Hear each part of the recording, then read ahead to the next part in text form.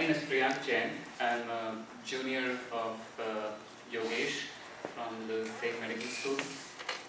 I've known Yogesh for a few years now, about 6 years, but it feels like a lifetime. A special bond with him. He is a very simple man. Very simple dressing, very simple eating habits, very simple behavior, and born and grew up in Delhi with siblings, went to school, went to college, became a doctor, met a girl from Allahabad, has 2 daughters. The elder one is entering her teens and Yogesh is graying faster. But works very hard, gets bogged down by politics, finds comfort in books, finds comfort in family. A very ordinary story, a very ordinary man, very ordinary person on the face of it. But if you look closely, there's a gem. He is an extraordinary human being with the qualities, with the highest virtues of compassion, conviction, courage, social justice, sacrifice, and all of these things have made such an inspiring story, which is what we can witness today in the form of JSS. At the age of 17, probably younger than anybody over here today, when he was probably in his first or second year of medical college, is when he came across a book which I think changed, which was a significant incident in his life. The book was about the plight of a young mother in a rural village, who was struggling through the plight of her dying child. And I think that stirred the compassion. It gave a seed of inquiry into the cause of such suffering. And I think over the next undergraduate years and postgraduate years, Yogesh has gone through trying to study and becoming committed to how to relieve suffering. By the time he was my age, he was probably a faculty at All India Institute of Medical Sciences. And he realized that the answer to suffering and the understanding to suffering is not where he's looking, is not in the people who are coming to him with the disease, but in the environment where they're picking up that disease. And so he had to go over there, and he did what was unthinkable to me at this time and probably crazy, and was being called crazy by most people at that time, where he left his promising career at AIIMS and went to an area in Chhattisgarh along with like-minded doctors with his wife and his infant child. And then he's built over these last 11 years with the commitment and the sacrifice, an edifice of a testament to the ethics of compassion and to service. And I think that is, with that, over every year there are thousands of people who are benefiting from this, and many more who are getting inspired, such as the assembly over here today. Yogesh says that he says that India is not shining. There are 2 Indias. There is an India which is shining, and there is another India which is in the dark, which is hungry, which is cold. And I think JSS is a beacon of hope in such a place. And for us, there is the shining light. That is where I see India shining. In India, in JSS, in Yogesh. Please welcome.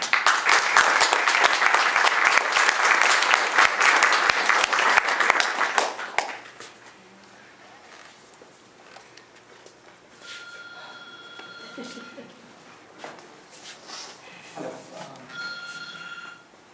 These were very heady words, but today I wish to speak as a one-time academic and as a person who has been trained as a technician or a technologist, the difference between artisan and an artist. With fellow travelers, at this point of time where so much is happening in our lives,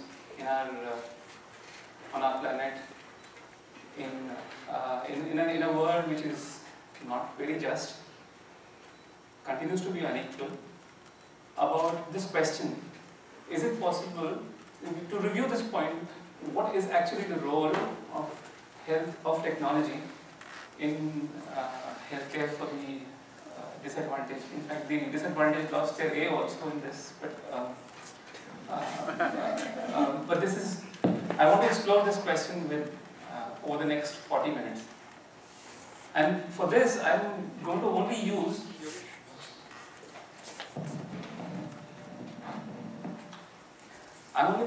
the experience of the organization with which I work, of which I'm only one of the many people, to understand this question further. I'm going to discuss about the context of the work that we do. I'm going to discuss the strategy that we've been using in our work, how we have used it in the healthcare programs, and in the force multiplication of whatever we have done for healthcare of the disadvantaged elsewhere. And specifically, I would like, because this is MIT, to discuss about what I would call as research technology. We cry from the rooftop that if illnesses are due to deprivation, then physicians become the natural attorneys of the poor. And since over time we have imperceptibly moved into the social space and are not mere healthcare providers, some of the questions that come up I like to explore. Wilco said this 150 years ago, and it's not. It is not any less true now. This is the team of only the physicians and some of the senior physicians. It is not the entire all the physicians who are there and who sometimes help us from far, but also the other 150 odd staff members. Just to even tell, I will take 1 minute to say. There are two physicians, Ravi and Ramani from CMC, who were trained at CMC, Crystal Medical College, Vellore. This is Madhuri, Anurag, the heart of the organization in a way. Anju, this is Raman Kataria, who's our surgeon, and this is Rachna, my wife. Jan Swasthya, for those who don't know Hindi, is the People's Health Support Group. And actually, what probably is something characteristic of this is that it is not a one person's organization. There is no daddy of this organization. It's actually a process in which there is an organization working together. We chose to work in central India, in this state which is which is carved out of Madhya Pradesh, and chose a place which is little 20 kilometers north of Bilaspur town, to able to set up a community health program in an area which is characterized by at least some of these things. One of them is hunger. People like to call it malnutrition or undernutrition. Let's call it hunger, but because that is what it actually is. It's a sanitized, malnutrition is a sanitized word for hunger. If you look at the body mass index, 18.4 is the BMI of the women in this area. I'm talking about not patients, I'm talking about people in the village. And the WHO says, the daddy of health in the world, that 18.5 is a cutoff for the BMI as a cutoff for the undernutrition, for hunger. And that means at least 50% of women have weights less than 18.5 and are undernourished, and the cutoff for men is 19.1. This is certainly a hungry community. And WHO says that a society that has more than 40% people whose BMIs are lower than what should be is a society in crisis and is an emergency situation. The heights also, the average heights are 151 centimeters for women and 160 centimeters for men. If you look at weights, these weights are 41 kilos. The median weights are 41 kilos among women and 50 kilos for men. But this is not only just these are average median weights. If you look at the primitive tribes, there are some in our area. And then the regular tribes, the more mainstream tribes. And you go towards Dalits, backward castes, and the others. You can see a clear gradient. The weights, the BMIs there is a gradient. Some people are doing clearly poorer than the others. Much as we say that caste should not be included, caste is actually a good marker of the nutritional, of the economic and the social status of the people. The second characteristic of the area that we try to work in is access. Yogesh, I need to interrupt for 1 second. The live stream is not working, so we need to give you this one. I'm really sorry. Turn that off.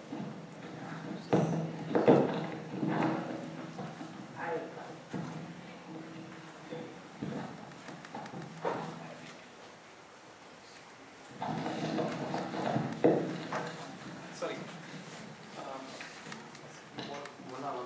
The bottom.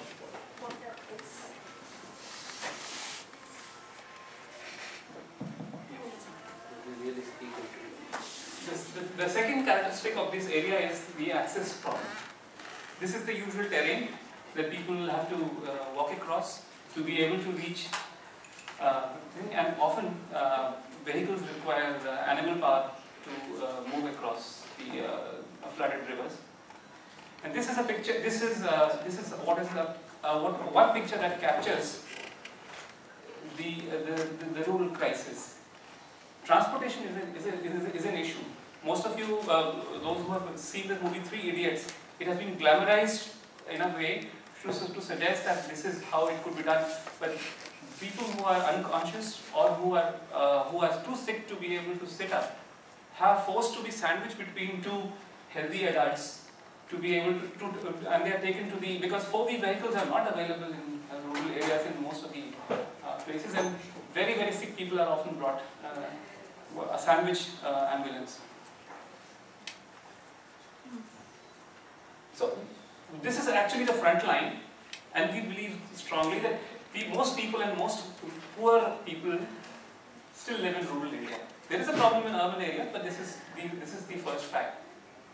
And the burden of diseases are disproportionately higher among the poor, and therefore among in rural areas.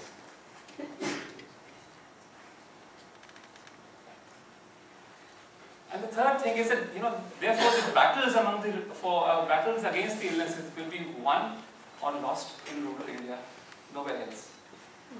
And in this area, the problem is that all the foot soldiers they are absent, they are ill-equipped. Communication systems are poor, and therefore where the need is highest, all your support services are the lowest. So in such a context, we have been able to develop a program, a community health program, in an agroforestry economy situation, where people from about 1,500 villages, which come from about 8 districts, 4 of Chhattisgarh and 4 of Madhya Pradesh, access for their major health needs. The second level of our healthcare is we run such centers where people which are close to which are in the forest villages, where people from 50 villages around access it for their primary care. These are also manned by senior level health workers, as I will explain later. And for about 53 villages, we have an intensive database of their nutrition, economic status, demographic, and their health status, where we try to understand the problems a little better. So we run a referral center. This is one of the pictures of the OPD, a ward. We provide drugs, generic drugs with pictorial slips. Take the lab to the people, a lab which will include a microscope, a coloring meter, and a centrifuge, enough to provide healthcare in a way, the laboratory services.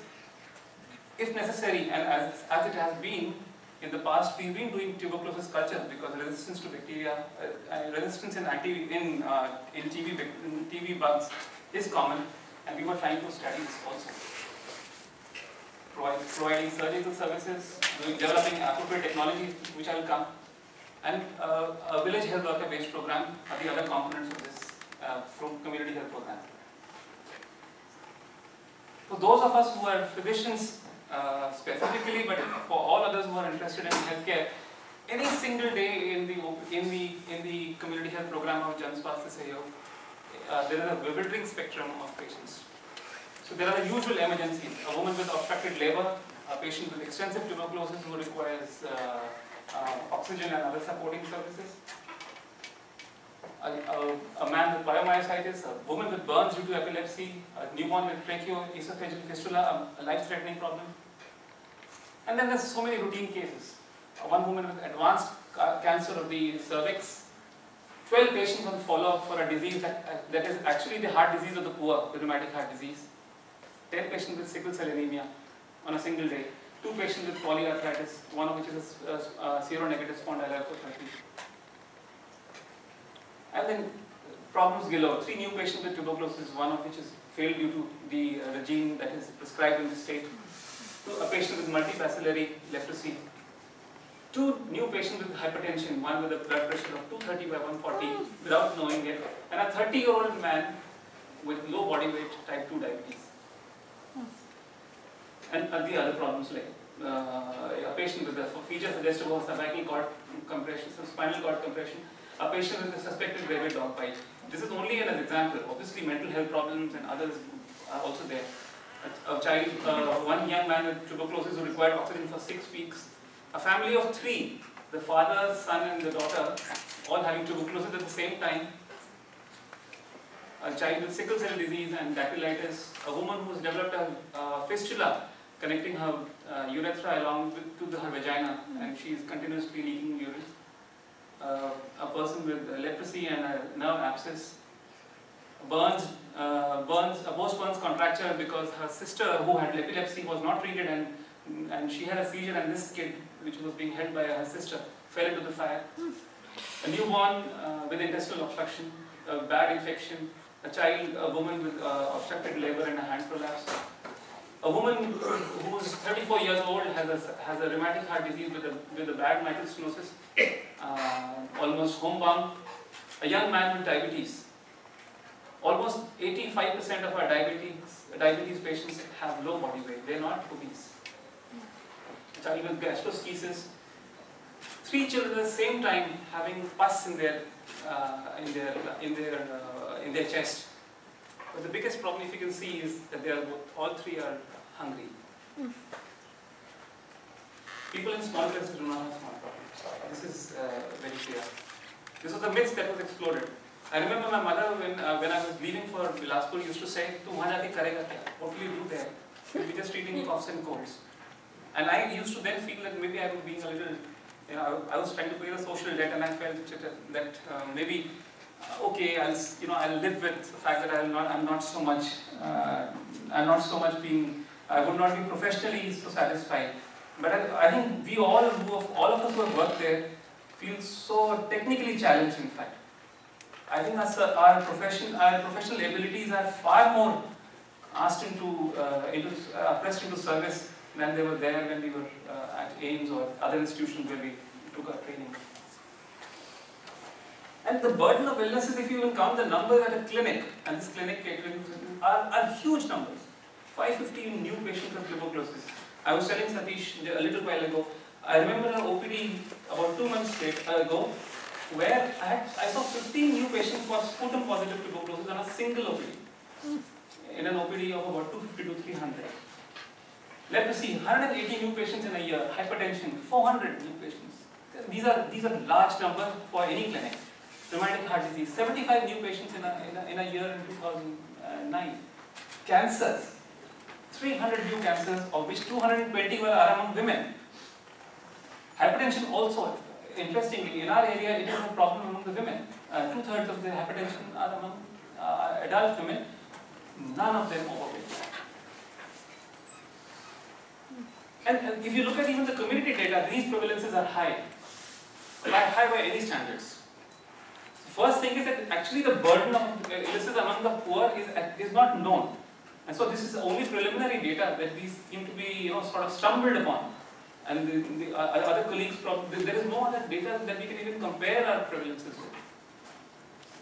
So overall, there are massive levels of hunger.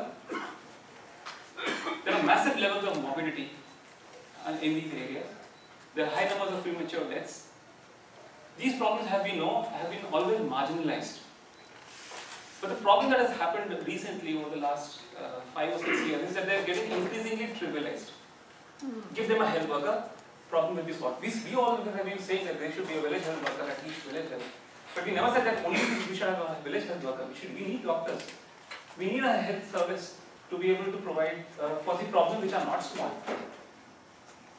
And this is an increasing trivialization of poor people's problems because the people who decide are not actually poor. And this is this other thing. I mentioned those BMIs which don't make sense. These are all people who are undernourished. These are all people who require health care of a particular type, who are at risk of getting illnesses. A woman of 41 kilos who came with anxiety, a 46 kilo man who came for some foot infection, a woman who's 33 kilos came for a pregnancy, a girl who's 11 kilos at 4.5 years, all at risk in a way because of the hunger that they're living with. The other problems are there in rural life at this moment, and we need to look. There is a problem of livelihood. Even though the rural employment guarantee scheme is there, people in rural villages don't have work. And I don't believe that people don't want to work. Everyone wants to work, and the only property in a way poor people have is their ability to labor. And when you don't get work, as Schumacher once said, it is the biggest hurt that you can have to your inside. When you want work and you're not able to get work. Rural credit. In Delhi, you can get a car at almost 0% interest, a Maruti on loan. But if you want 1,000 rupees, if your kid is sick with pneumonia, in a rural area, you cannot get this money unless you pawn off your gold or your silver. The Indian banks do not take any other things. They don't take even your utensils. So the biggest money lenders at the moment are the school teachers because they have money, cash money. And in a cash-strapped economy, they are the only money lenders at this moment in the villages. And the support systems are coming down. Public distribution system. When I was a kid, we had a ration system. We used to get food. All of us used to get rations. We used to use ration cards in Delhi or in other places. Now it is only targeted to the officially poor. And there is this BPL. As if those who are not BPL, below poverty line, are disenfranchised citizens. They are not citizens anymore of the people or of the country. So only if you hold a card, then you are a citizen. So if I don't hold a poverty line card, which is given only to 26% in the country, then you cannot access healthcare free. Healthcare, education, irrigation, everything is suffering. Migration, therefore, is common because there is no work to cities. And life as a migrant, it offers a survival advantage, but it makes your life very difficult. Rural transportation has been disbanded in most of the country because it is not cost effective. In the effectiveness, they did not count that your ability to reach a hospital was not counted. To be able to get education was not counted. What was counted was how much money went into fuel and salaries and how much was collected as a measure of. So rural transportation, there are no public transport systems in the central Indian states that I know of. And because of this, I think someone should do a study of the number of deaths that may have happened among people. Cash crunch is there, and medical poverty is a new thing. People becoming actually poor because of accessing healthcare which is unregulated. In such a situation, actually this is happening. The village is dying. There is poverty of income, of distance, as I've mentioned, but also of the spirit. Someone doesn't feel proud of being a villager. And we feel in this, as a marker before I come to the rest of technology, primary healthcare is for us not primary level care only. Primary healthcare is healthcare for all the common and important problems that people suffer from. And it is not a second-rate medicine for the have-nots. It is not that I give my child amoxicillin if my child gets pneumonia and your child gets cotrimoxazole. It is not that when I get leprosy, I take daily rifampicin as anyone who gets leprosy in US gets. But for a developing country, you give them once a month rifampicin. This is not public health. This is immoral medicine. And for us, primary healthcare is not straight-jacketed, trivialized protocols that the poor should have, while the rich can have individualized care. care has to be of the same level irrespective of the economic status. So at this level, in this context, we have been trying to, our strategy in our work has been to provide service which is tiered at a tiered level. There is a referral center, there are sub-centers, and also by healthcare by the village health workers who have been chosen by the community and trained by us and supported by the community. At the same time, our strategy has been a problem-based learning. Since none of us were, in a sense, public health experts, we went into the arena of the social arena and have been learning over time, looking at a problem and then trying to solve it. For example, we realized that our village health workers were using medicines that they were trained to use for human illnesses for their animals who became sick. So said, why don't we get into them training village health workers for animal health care also. So there is a separate cadre of women animal health workers also. Or we got into, we started running a bus in our community health program because we realized that public transport is a huge issue. And the only image of a public transport is, public transport for health is an ambulance, which is only when you are supine and it's expensive at that particular moment. So when people are still not so sick and can still travel by road, why don't we have a bus that runs for health? So we call it a public Swasthya. So we call it public transport for health. The third strategy has been that we have been trying to use force multipliers. We work in a certain area which caters to about 1,500 villages, small number in a large country. So whatever we learn from what we have done, we like to share it either through training, and training I think is a very, very powerful way of building up your morale, your direction of work, but also through some amount of research and through advocacy. Advocacy with whoever decides the policy or the practice. And here I would like to now place this context of the role of technology. Technology is actually applied science, if one may say. So there are some knowledge skills. I think using those skills in a way is a very powerful, is a potent way of decreasing inequity. All what we do is actually in healthcare. When you say physicians are the natural attorneys of the poor, or health workers are the natural attorneys of the poor, is to somehow reduce inequity in some way, whatever you are doing, either through your knowledge or the technical skill that you can share. And thirdly, by since rare technology is some of these instruments and equipments is something also we've been involved in trying to make, and some public health techniques that I'll discuss. First, so therefore, one of our first technological inputs has been providing low cost and yet high quality healthcare. How did we try that? Through some systems modifications. For one, reducing the cost of diagnosis. And third was obviously reducing the cost of drugs. How did we do in systems? The technology that we used was despecialized. Many of us were specialists in various clinical subspecialties or super specialties as is used often. But while these are necessary, one doesn't have to be a prisoner of one's own specialty, which often happens.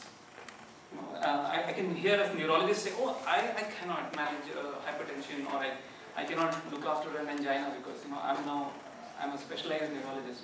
Much as he or she would have gone through MD medicine before they went. I mean, this is a problem we all have faced, but so despecialization so that you're not paralyzed by your own specialty.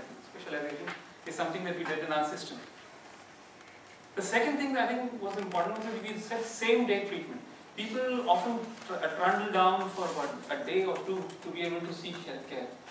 And if you tell them, oh, I advise you certain investigations, then you come and next day, no, that doesn't work out. And getting the medicine. So we said, even if it stretches the system, we have to have a single day service provision, from the consultation to investigations to treatment, taking back home and counseling, whatever has to be done. Of course, I said, unless you require an elective surgery, you're given days.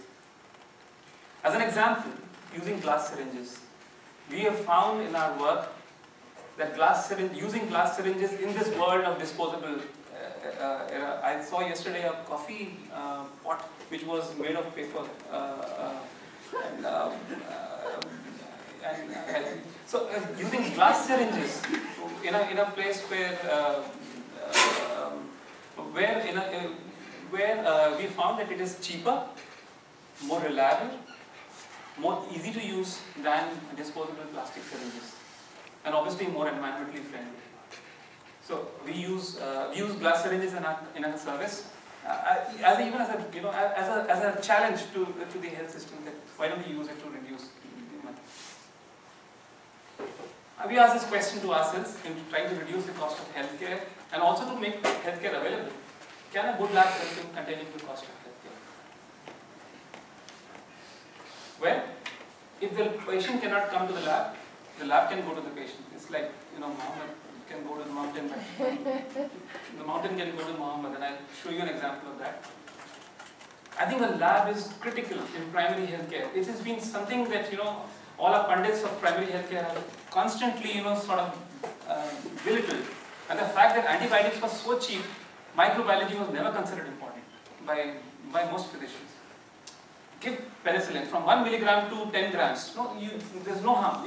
Maximum you get a small rash or some. So there is this. The safety of the antibiotic itself became the enemy of the antibiotics, and therefore labs were never respected. So we feel that it has really cut down costs. We have done studies to show, and you use the lab properly, it reduces cost of healthcare rather than increasing it. And certainly goes to develop appropriate health-related technology. So the lab goes like this, as I said, showed in the picture before. So one specific question about this lab going to the people. Now this question is important of anyone who has seen the problems of healthcare in rural India. Is it possible for a person who's staying in an off-the-road village, where buses don't go, to get a report for a blood smear, which is the investigation of necessary for diagnosing malaria among people who have developed fever?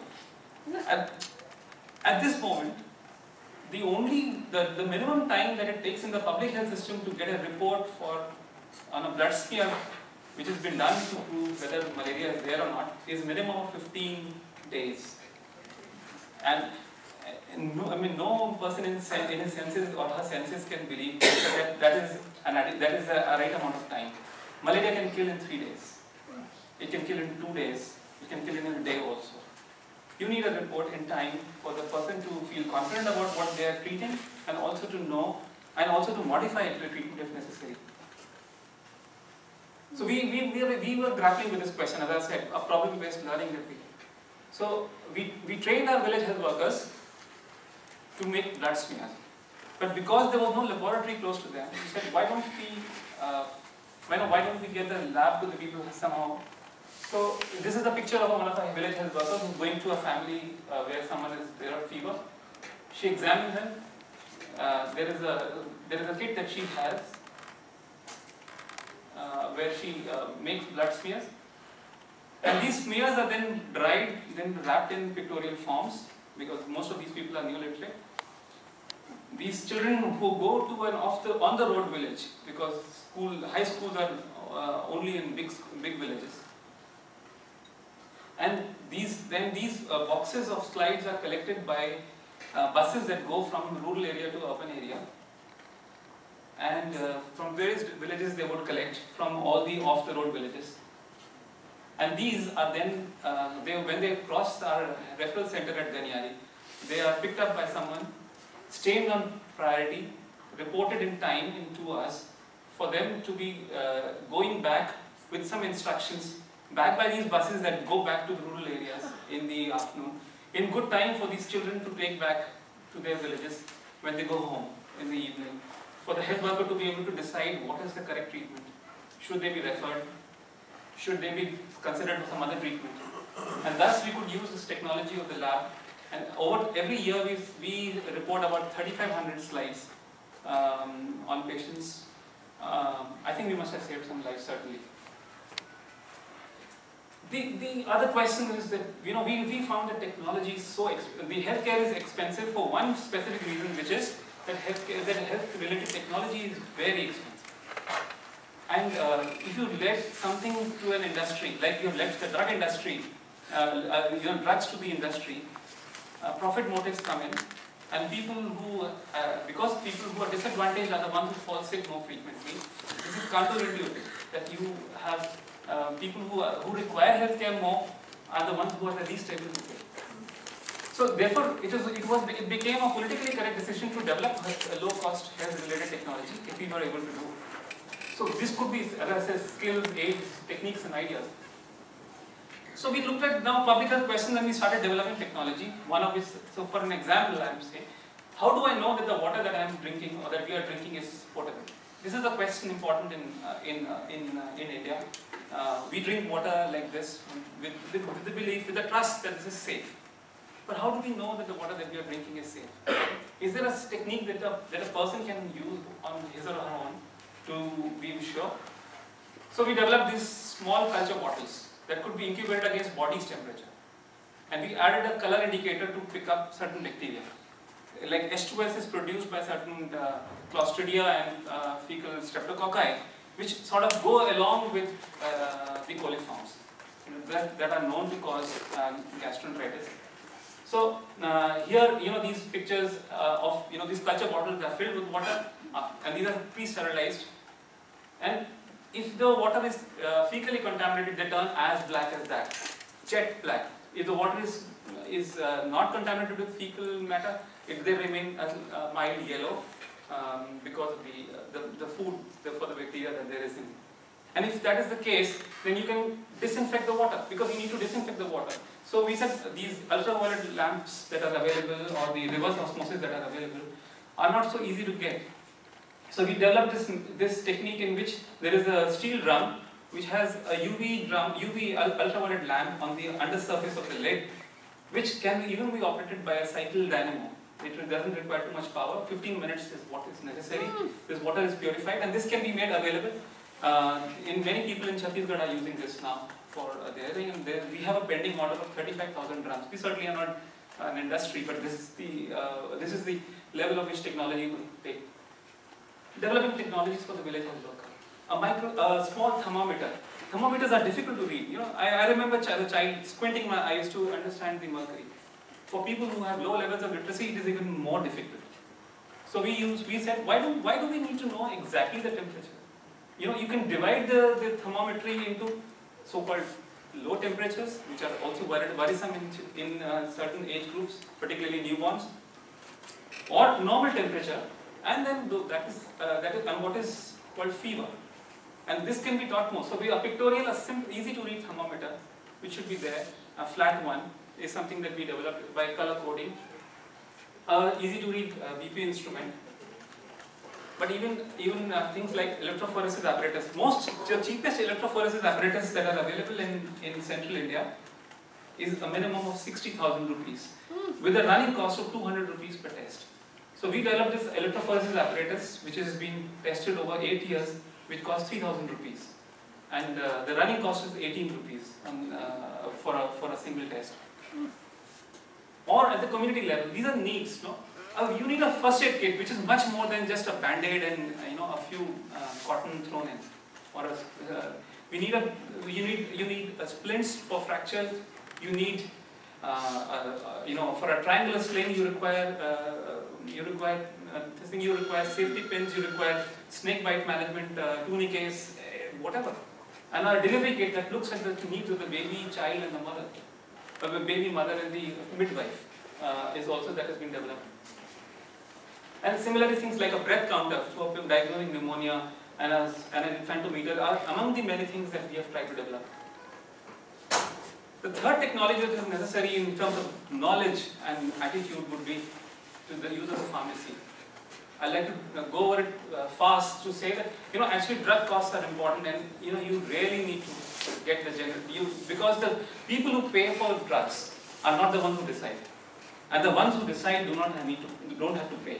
So you have to somehow intervene in some way. The system has to intervene to get the cheapest drugs of high quality to people to be able to make healthcare low cost. So we do this in a system, a pharmacy. We procure and prescribe on basis of generics and do standard procurement, make pictorial forms for people's things, and the differences are amazing. Albendazole is 1 rupee 50 paise at our clinics, where in the market it is 9 to 12 rupees. And similarly for other drugs. And these are almost rip-off prices. I know in the US it is far, far, far worse, but this is still bad enough in India. The third is obviously we try to do technologies, human technology. So this is a pediatrician colleague of mine, Anju, who is now trained as an anesthetist while working, while getting trained on the job, using a mosquito bed net as a mesh repair for hernia. This works. We have more than 1,000 hernias being repaired with this. One of the other technologies that we have studied is a good, well-trained health worker. Chosen well, but trained well, and then monitored, then supported. So we have village health workers who are all chosen by the village community. Literacy is not a criteria because literacy is class related, and therefore we decided that we will not. This might make the pedagogy more difficult, but we want village health workers who need to go to each house. So therefore we said, okay, we will, because we wanted people who are representative of the population. So village health workers who have been trained now to do blood pressure checks. And this is the teaching stethoscope, one of the other technologies that was developed with two sets of earpieces and one chest piece. Both as training device and also as an inspection device, examination device. The other thing is, we've identified problems like, the food needs of the under 3 are actually not looked after by any scheme. And therefore, developing nutrition programs for the under 3 child is one of the specific technological knowledge inputs that we develop and put into practice. Kids, the biggest reason why children in the developing world are, at least in India, are undernourished or hungry is because they do not get adequate complementary feeding because parents have to go out for work. There is no other reason. It's not knowledge. It is not only income. It is actually the fact that food doesn't go into its gullets. And you have to make food go down the gullets of children who are between 6 months and 3 years. The Anganwadi program, the ICDS program in India, actually looks only after children who are above 3 years. For other children, they give take-home rations, which is distributed among the entire family. So you need to have a program that looks at the needs of the rural under 3 kids. And therefore, this program that we have been running with support from many friends in this country. This is our bus that I was mentioning about. So kids are brought. This is the bus that operates from the farthest village in our program to Ganiyari every day. Gets in people with illnesses.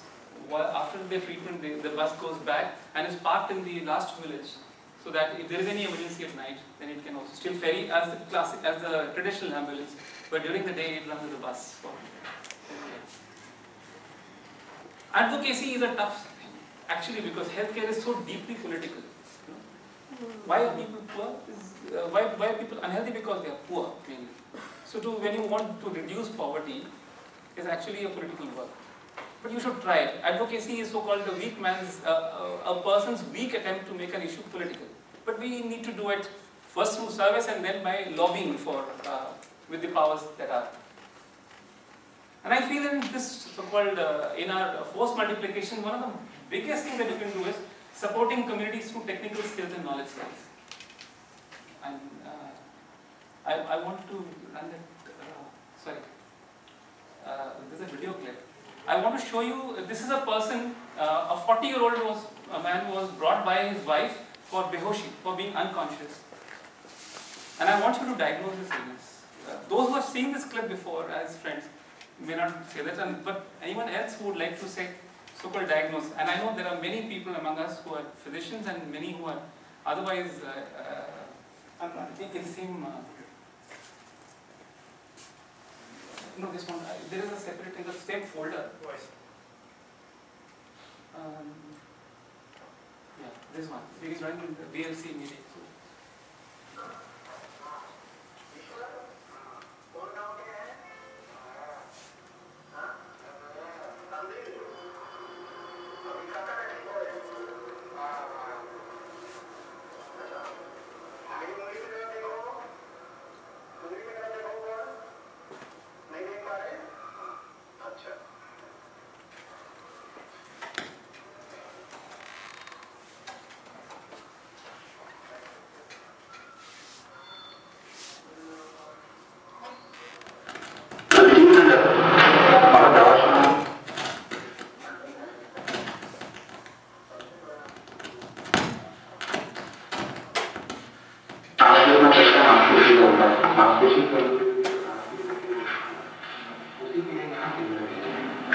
तो ऐसा लगा कि आपके लिए कोई परेशानी है, आपकी गति हुई हुई है, तो तुरंत ही उस पर से मशीनों में रखते हैं। अगर वो स्थिति नहीं आई तो कोई जो कुछ होती है अभी आप तुरंत मत समझो कि वो अगर बीमारी को पता लगती क्या हुआ है।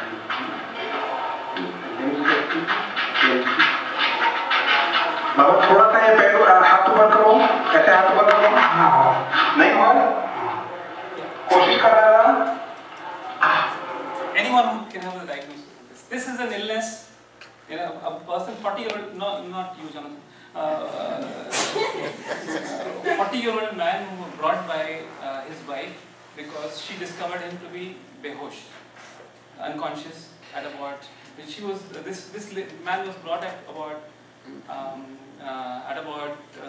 12 noon. Anyone who can diagnose? Dehydration.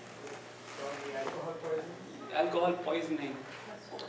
Okay, alcohol, yeah. Anyone? Dehydration.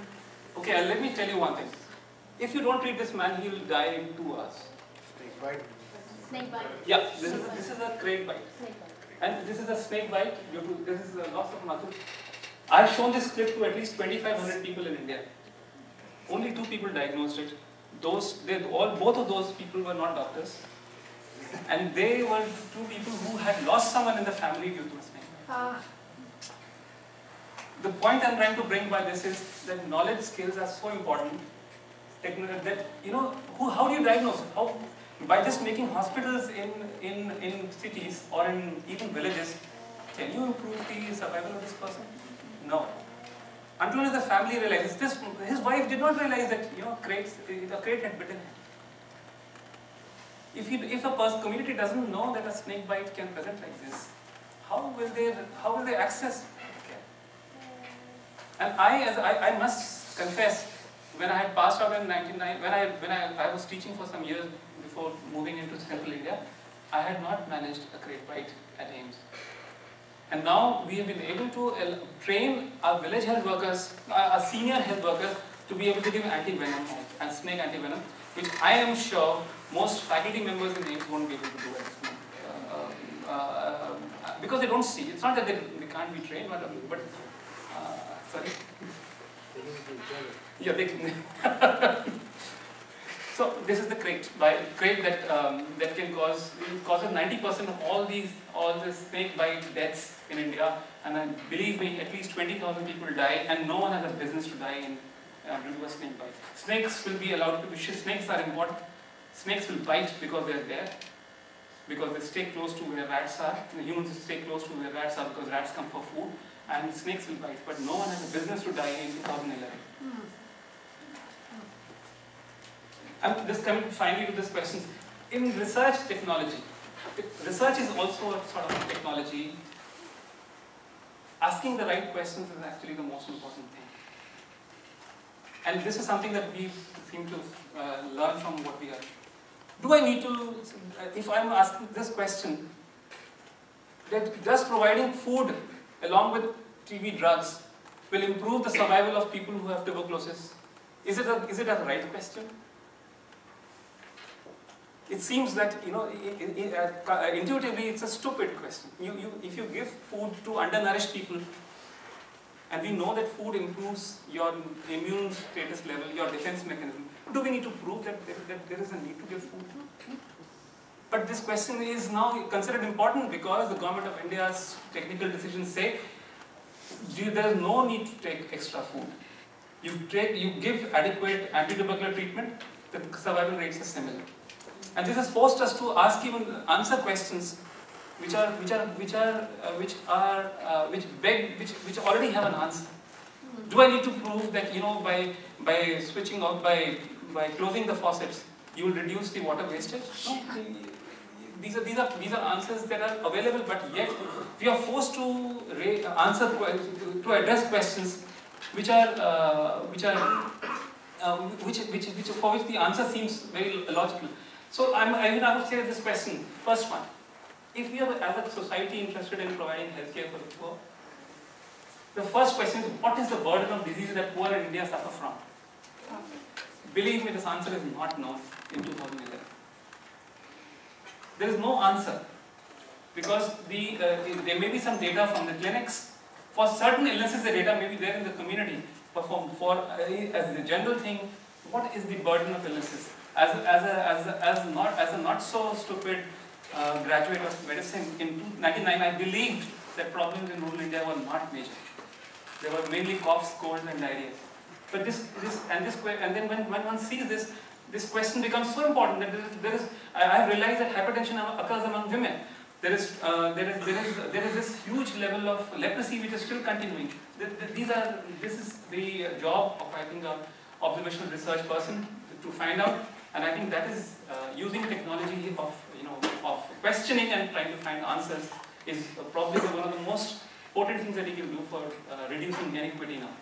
What is the healthcare package that should be there at each level of health facility? Why is the refrigerator not there at our CHC level?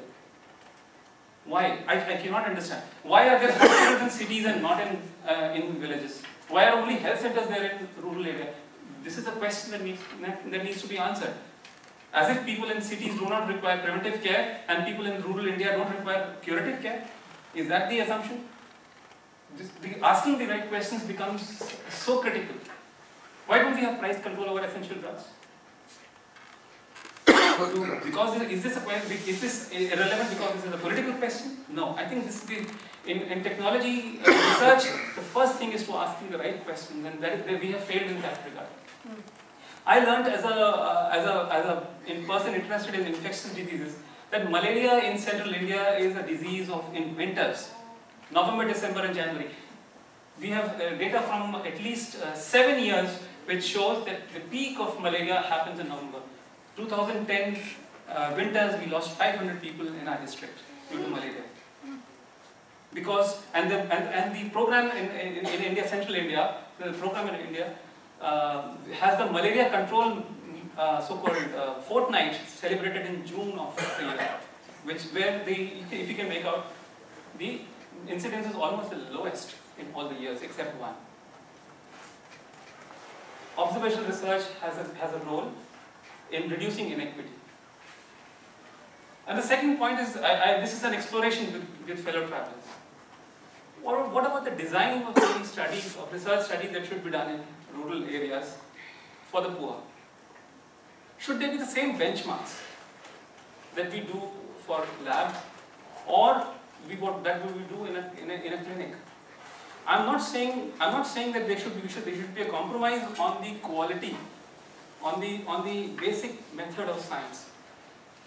But I think there is a need to look at this. People are not a human laboratory, and there is a genuine problem. And I can quote from the experience of two friends, Abhibang and Vinayak Sen. My friend Vinayak Sen is a top-rate pediatrician who's at the moment in jail because he's been accused of sedition, but he always used to find this hugely problematic to do research among people. Because he said there was a major ethical dilemma in trying to look at answers, look at questions like this food in tuberculosis. Should we give food to some people and now in 2011 and prove that tuberculosis requires food for better survival? He had major problems. At another level, we have another serious friend, equally committed to poor people, like Abhibang, who tries to address these questions with methods which also include a control group. And I think that this is a dynamic thing, and I think the research community among us have to really grapple with this question to come to a good answer. We feel very challenged in deciding the right type of design for getting the answers. Some people have proposed that this thing over action-based research. While you're doing service, you try to find an answer. We did one of this thing, like trying to find out whether chloroquine as a major drug in malaria works or not. Trying to find out whether there is sensitivity to this drug is there or not among the malaria, falciparum malaria. We've been able to do this, but we are not completely satisfied with the method that we have.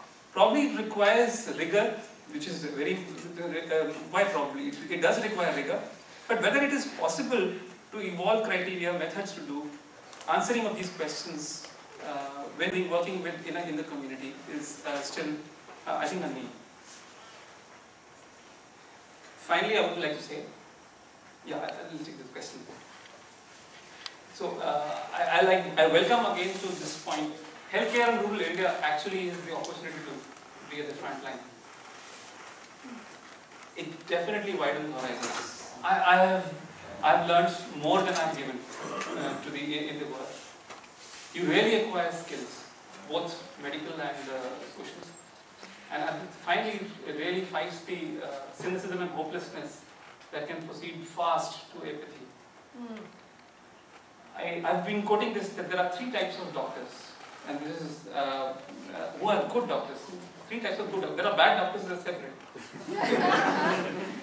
Type 1 good doctor is who diagnoses well, on basis of his or her knowledge, heals bodies and minds. And in as much that is the society is a summation of individuals, they are providing public health. It's important, the way they counsel, the way they decide. If Dr. Joshi is a good ID specialist, what she prescribes is seen by 100 people.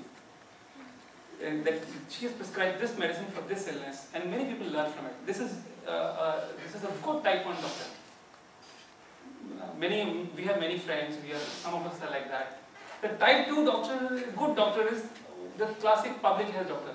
They look at the determinants of illness, but usually the proximate determinants of illness. Illness is like when diarrhea is happening in a community, they find out whether it's water that has got contaminated.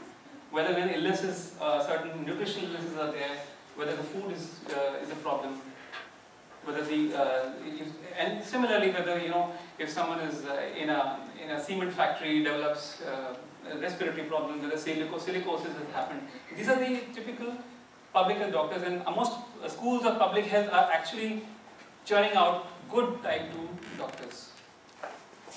So the type 3 doctor is one. Public health doctor is one who's looking at the most basic determinants. Displacement.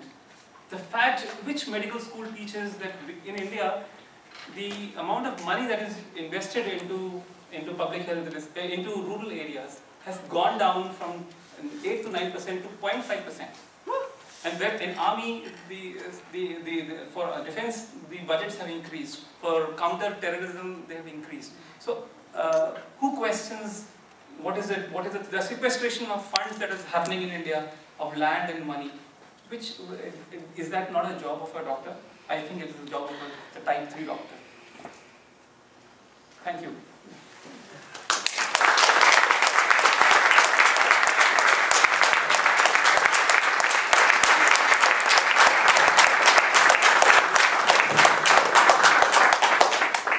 Thank you, Yogesh.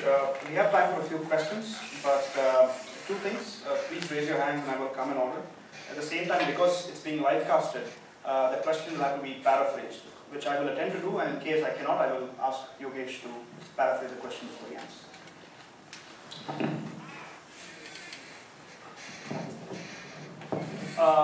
Yes, the gentleman there. Yes. I've heard very similar presentations to this from doctors in Cuba, and they have a whole array of program of special medical school and placing doctors around the world. I was wondering if there's any cooperation between you and those efforts. So the question was that there have been similar efforts in Cuba, and whether JSS and Yogesh have any collaboration, intellectual or in terms of work with these doctors. No, not as yet. But I think the basic truths are the same everywhere, and we are learning the same things as friends in Cuba may have done.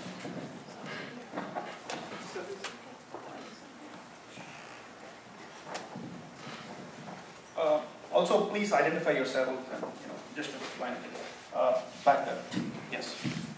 Yep. Thank you. I'm Tejaswini. I'm also an aid volunteer. I was just wondering, so when you were making services available to people who perhaps did not receive the services before, was there any lack of trust towards Western medicine? Did you have to deal with any of those challenges? You can paraphrase and answer. Whether people have had in our work any mistrust or any doubts about Western medicine? The answer is no. I think people always try to judge, and we all of us judge any new intervention, any new interaction, and people accept what is useful for them. We haven't seen this problem about this so-called belief in faith healing or belief in some other things that are considered. That why don't people, take rational decisions? I think the reason why most people have gone for say Jhola Chhap doctor or informal practitioners or for other systems of medicine have been primarily economic, financial. Most Western medicine has been actually very expensive. People have been either from different classes or different social milieu, and trust building is maximum with areas that you with your own types. And I think hospitals have been. We've often wondered why don't people go to hospitals when you refer them from hospital. The major reason is money. If you can ensure that you would be able to prevent impoverishment, because once you're in a hospital, you are completely it's out of your control. You're not making decisions. And we have realized that people want, people value your opinion if it helps them and if it is not damaging them socially. At the same time, we have realized injection use for illnesses in areas that we work are almost 100% in the community. Almost everyone gets a shot for any illness. At our own health services, it is less than 3% for all illnesses combined, and people come because they feel that it helps them. Gentleman back there and then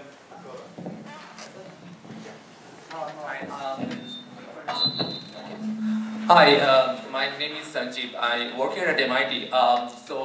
Your talk was very informative. I just had a question regarding the fact that you were saying that poor in India also have a lot of complications, like as far as diseases go, but which was contrary to my belief in the sense that I thought that mostly people die from very preventable diseases. So I just wondered, for example, over the years that you have seen all the deaths taking place among these people, what percentage do you think are from illnesses which are just curable, in the sense that if there was a rich person and would have got that illness, he could have been cured given the right proper treatment at the right time? 60%. 60% in a study that we did in 2005. 60% of deaths are preventable. Deaths, obviously, all death is not preventable finally, but you can postpone it. And 60% of the deaths were due to illnesses that, for that particular time, would have been, they would have been averted. And I had one more question, sorry. For example, regarding communication, in the sense that if somebody has an illness, how quickly they can actually get back to the doctors. Is it just the ambulance that you have, or do you have some kind of a phone? Yeah. I think sometimes that's a real major issue. Yeah, I didn't look at all. I was only using examples for certain technologies. We have been trying to now recently use the cell phone technology. In fact, telemedicine is not what we need. We need telemedicine. It is communication by speech and even through pictures is very, very useful. And we all give advice to people on telephone, don't we? From across the continents. And this is very useful. Village health workers and the community communicating with more informed partners is something that we're doing. And one of the Association for India's Development chapters, Bay Area, is supporting us with a telemedicine program that we do. So we have all our village health workers now have cell phones, even though there is no network in most places. So they have to go to a place to where they can get a network, or sometimes climb a hill or a tree. Okay, so can you just raise your hand so that let me establish an order. So I have Gaurav, I have that lady, I have this lady. I remember. Hi, my name is Gaurav and I'm an aid volunteer. I have a question regarding, you said that you wanted to do some case studies, but I'm not a medical student, so forgetting that term, chloro something that you wanted to do. Chloroquine. Okay, so my question is that, it's hard for you to do these studies by yourself because you're occupied with other things. While you are doing your work, can you tell other organizations, like, you may have some contacts with AIMS or people who are sitting here in front of the rows who are doctors too probably, and, can they help you in any of the studies that you want to do, or can you tell them to help while your work is going on? I'm sure. Certainly they can help. It's finally a process and partnership to reduce inequity, and research is an important component. And there are so many questions that beg to be answered, where partnership is going to be really, really useful. And in the past, have you done it before, or any of these studies you have done with any other organizations or schools or medical schools? Have you done it before, or you are thinking about it, or you started to do it, or haven't done it at all? I'm good. I was discussing with Dr. Kukum. We don't get people easily. There is a great need for association, and I think I'm sure that people to work in rural area,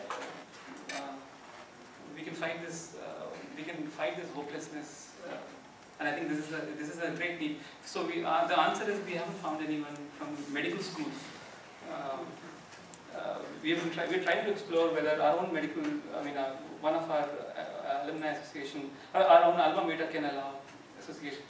But these are processes and this frustration, so we need to work on it more. So I have the three ladies here. I have Jonathan, then I will go back. And please one question per person because we have a study. So who are beginning? I'm lady number 1.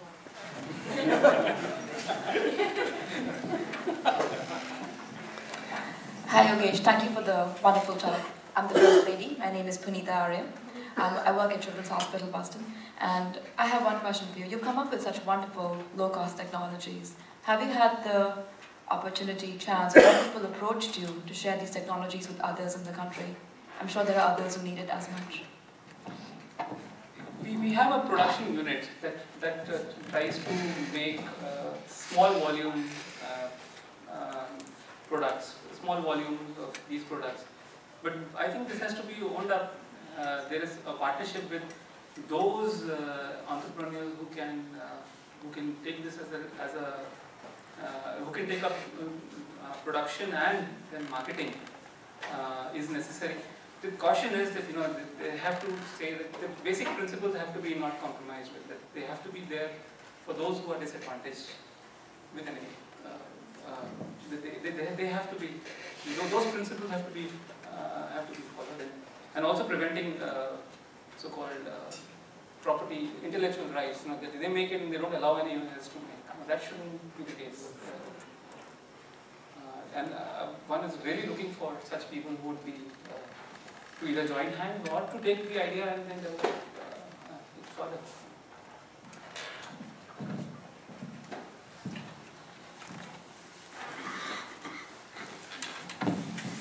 My name is Astha. I'm studying at the Harvard School of Public Health. Thank you for the great talk. You mentioned the use of cell phones in your work. I'm aware of certain models operating in Rajasthan and Bihar that use cell phone technology to the extent that there are ideas that we should have community health workers with cell phones, and if we can't have doctors to reach them, set up call centers that transfer calls to the cities and then give the diagnosis or treatment back. I was wondering about your thoughts on such trends, because these are increasingly becoming popular, and because of difficulties in accessing real doctors, there are these cell phones to replace them. So I think this is a very exciting field of technology. Knowledge is the most important technology, and that allows you decision making. That allows that cuts down cost. People want to know whether I need an ultrasound examination, which my other physician has advised. They want to consult someone who's more informed. I think, and if you advise them, no, I don't think you require it. This saves down suddenly a cost of about 1,000 rupees in India, This is very exciting, and this may not require someone to actually go to rural areas, because you can then be situated somewhere and yet contribute to reducing inequity. And yeah, this is really a worthy objective to and an activity to pursue. Provide, and this is going to provide healthcare. Hi, I'm Manjari Joshi. I'm from Baltimore. I had the privilege of visiting Yogesh in Ganyari, and it was a very impressive program. Just have one question. The pockets of the government are the biggest.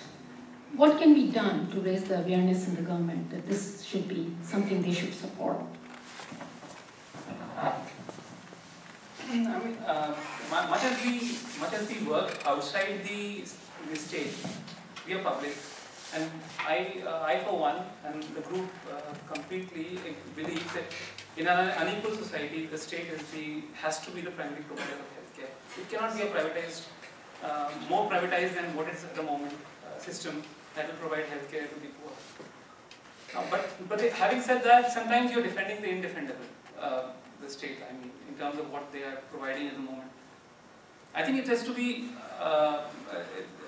and as I said, the other risks that are happening is this trivialization of ill health, of poor people's concerns that happens by providing one or two of this type of services. Like the National Rural Health Mission in India is put in a lot of money, but most of the money has gone into upscaling the infrastructure.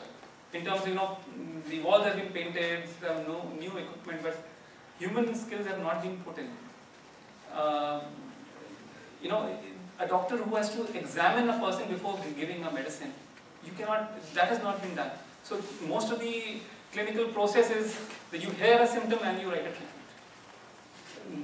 No examination, no investigation is a thing that is.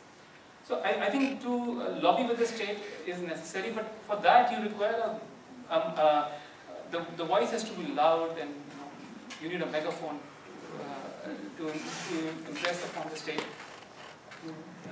And somehow community processes are important, but then some pressures from more powerful people would be necessary. Otherwise, there is so much of apathy at the moment that actually you need champions to speak for the rural people. I would say poor people. This at the moment is not happening. Hi, I'm Priya. I'm an electrical engineer. I wanted to ask you about your thoughts on biomedical devices for diagnostics or testing or any other thing that you see is a requirement in your line of work. Absolutely, there are any number of technologies that are necessary, which are at the moment which are unfulfilled needs. For example, requiring an oximeter to pick up oxygenation by a cheap device that is available for village health workers. Why should and similarly there are many such things that can harness principles and techniques and technologies for better healthcare. The risk is with technology that it is not value neutral. The person who's building the technology can determine whether it is reducing sites or it's reducing inequity, or you need to apply that test. And I think there's a huge need for huge scope for using biomedical technology to improve human health. Good question there. With many others.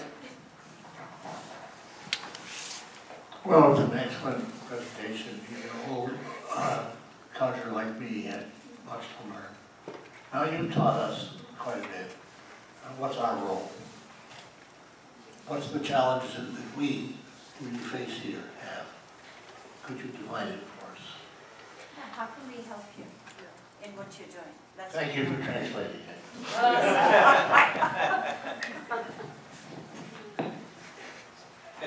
And asking your opinion is one thing, and what's the role of this and what's the role of that, but how can we help you?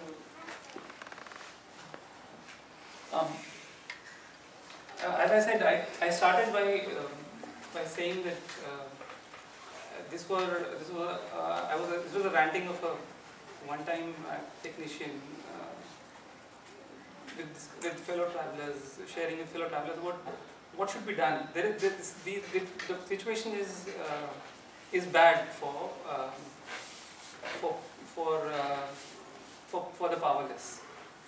So one is that whatever we do in our own work, if we can apply this test, whether it's reducing inequity, that's the one one reiteration of my hope.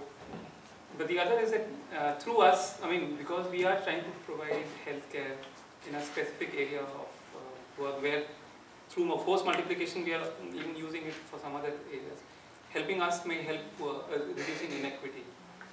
And in as much we do have needs for which I would classify into two things. One is that we require money to support the people who are doing and the activities that we are pursuing within this specific geographical and social domain that we are in. And we've sort of outlined the budgets for that. Before coming, I had made I've written up something on that. But at the same time, our biggest need is to get comrades together. This is a need. Money can get comrades, but the problem is that those associations are far more valuable. It's not. So we want both healthcare providers directly, whether it's physicians or nurses or lab technicians or pharmacy people or scientists or as I was mentioning, entrepreneurs who can take up this thing to further this, and also as well as champions who can advocate or lobby with evidence that we have been able to the experience that we have sort of distilled with whoever can influence the policies and practices. The second thing is also important, but actual service provision is the area where we require human power support most. And in as much I would say, in terms of pragmatism, it would be good if for those who can contribute for service provision, a minimum period of 1 month for clinical, for people who are in direct medical specialties, direct clinical specialties, and about 3 months for those who are not, a minimum of 3 months to be with us, for those who are not directly, clinicians. A surgeon can come and work in for 2 weeks, and a mental health specialist can come for, even 1 month. Would that be also okay? But for those who want to work in the community to do procedures, I think 3 months. For those community-based processes, 3 months would be I would say, a fair minimum period of engagement. Alright, before we proceed to the last few questions, I'd like to make 2 announcements. One is that we will be having lunch after this, and that will be at the Mezzanine Lounge. And lunch has been generously sponsored by eClinical Works, and you're all invited. The other announcement is that in the last few weeks that we were organizing this event, Dr. Yogesh Jain from Dallas has proposed a challenge grant of $50,000 that he would match, up to $50,000 that he would match for any amount that is raised during this event and to the reach this event, and we've already been successful in raising $10,000. So I would request you as a part of AID Boston to join us for the lunch and support us in any way that you deem fit for this wonderful work that Yogesh has presented, and you will also get an opportunity to engage with him more substantially during the lunch. And the lunch will be at the Mezzanine Lounge, and for those of you who don't know the location, many AID volunteers will be present here and will be happy to escort you. Yeah. Last 3 or 4 questions.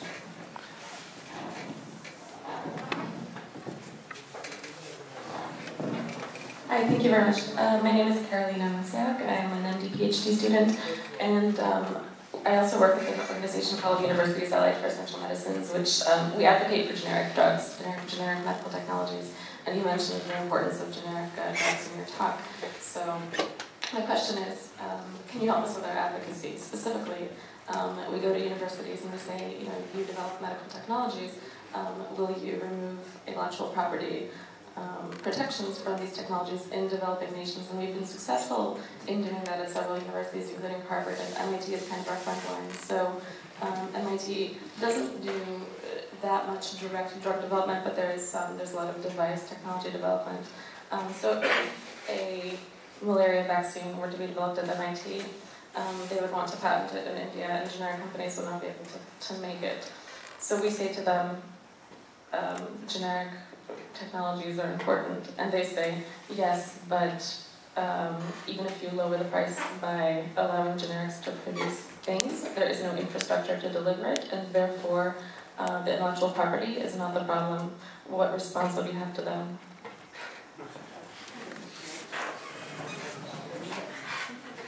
I think this is the last argument probably doesn't hold water. Of course, that technology, as I said, if anything is useful, people take it. And if it has not been accepted, certain technologies, it's probably there was something wrong in those in the location-specific utilization of the technology, appropriateness of that technology. Of course, structures have to be, you can only give blood transfusion in a place where there is at least, a place to admit persons, so a bed for someone to lie down, a nurse to look after. Having said that, those, both the developments have to happen together. There are several technologies that need to be, there are several questions that beg drug technology to be developed for. And the work needs to be done on those.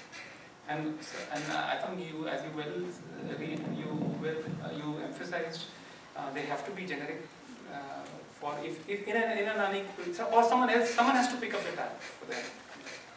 And the other is the health systems have to develop. It cannot be an either or situation. I wonder if that answers your question.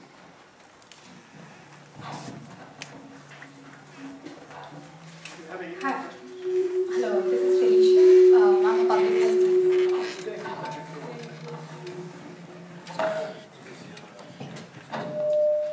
I'm a public health graduate from BU. I have a question. You were mentioning about the incidence of malaria. 500 people died in 2010. Is there a trend which you have followed on seeing the prevalence of deaths due to malaria after using the technique of the transport of blood slides, getting the lab reports, and reducing the deaths, or... certainly, the number of deaths decreased, but technology of only making a lab report available, that's curious. Yeah, and what it did was, this technology was not adequate to, in itself, to prevent the onslaught of all the other reasons why this epidemic happened. This was a genocide. What happened in central India? So the number of people who died, it is really not funny. The number of people who died this year. But then these are political questions. I have read a news item which said, on the same newspaper, 4-column article on 1 person dies of swine flu in Pune. And the same had a 4-line first column news, 55 die of malaria in Koraput district. It goes.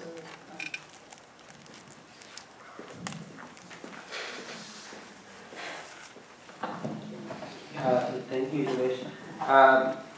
I'm going to ask a question from, there are several people who are watching this online, and there are several questions, but we have only picked one of them from a remote listener who is asking what's the long-term goal of this program and how is it envisioned? What aims would be achieved by 2015 or 2020?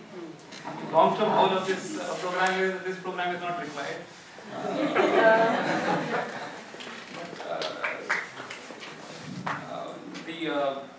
Of course, 4 years is a period in which one wants to primarily consolidate what one has been doing in terms of service provision for the area that we are in.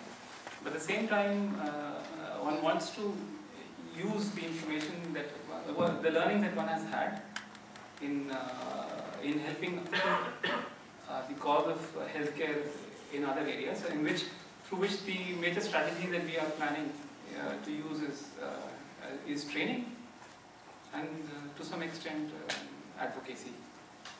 Of course, we want to develop our program in agriculture. It is a small program, better. And there is another thing that we are looking at, engaging with the youth and possibly getting into some vocational training. But that is if there are some people who want to join hands. Of course, it will depend on many other unfinished agenda work. But those can only be taken on when specific colleagues can join for taking those forward, whether it's education, whether it's technology development, whether it's research, and it's in that sense the organization Jan Swasthya Sahyog, People's Health Support Group, is like a fellowship. You can get your ideas in, and as long as they are within the overall understanding that it reduces inequity, you can take on a particular activity and carry it out.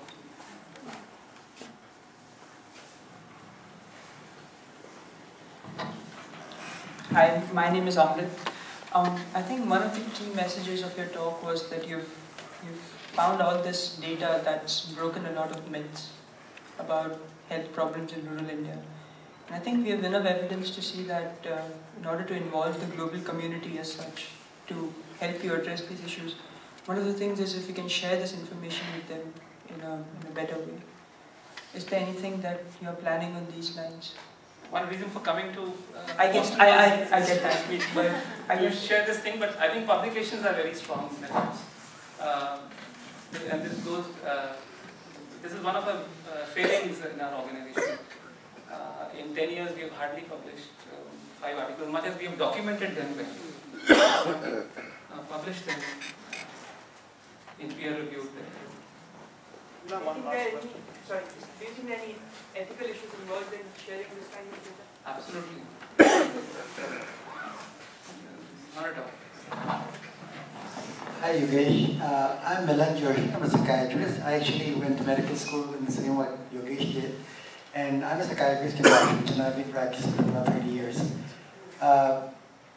Given the high incidence of mental illness and evolving psychopharmacologies and others, what we do today, what about mental health?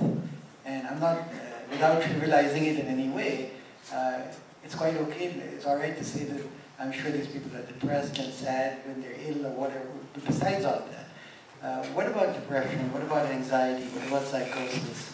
What about substance abuse? What about the mental health of these people? Outside of what you're doing for them, which is by itself a huge mental health process. But what role does medications, and there are generic medications for antipsychotics, for antidepressants, for anti-anxiety, that are very easily available and relatively cheap. What role does that play? We have mental health problems. Expectedly, are a major health problem. Major psychiatric disorders like psychosis and major depressions are common.